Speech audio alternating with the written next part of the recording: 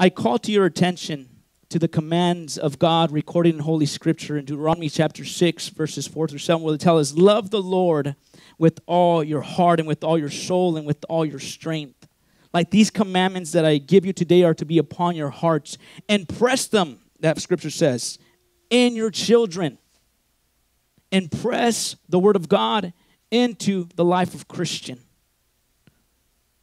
Talk to them when you sit at home and when you talk and when you walk along the road, when you lie down and when you get up. The Scripture says to talk to Christian about Jesus, to teach him the ways of the Lord.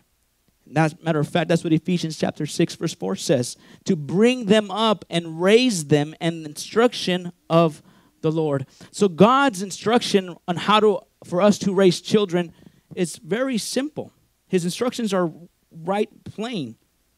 It is to raise our children to the Lord.